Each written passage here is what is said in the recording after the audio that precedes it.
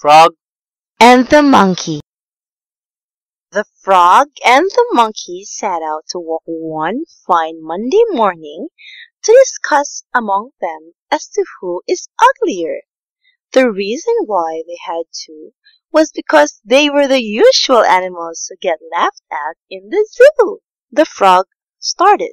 I am uglier, Morbid, because my skin is scaly, Morbid, and I have no hair, Morbid. No, you're not.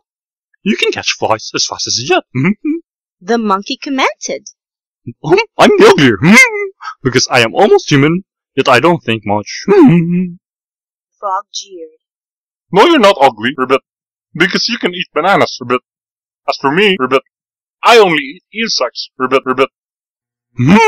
But you can clean the world by getting rid of the flies and the mosquitoes. As for me, I have too much hair. The monkey argued. They set out for a longer mile, laughing about their predicament. When along, they met a unique flower. The unique flower looked at them, smiling softly, and greeted them, "Hello." What a wonderful day it is to meet all my friends. The flower said, What brings you together today on this very cold weather? Frog and the monkey answered that they met together to discuss who is the uglier. The frog croaked hard, and the monkey hid his tail among the bushes. That's funny. That really is a problem nowadays. Animals and people are too conscious in how they look. They forget about more important matters. They forget to clean the backyard so the flood will not hurt their land. They forget to love their children because they are too pressured by everyone who keeps on saying they aren't that nice looking at all. So they leave their love. I know of a pig who left his friend to prove he's nice, and that makes things wrong.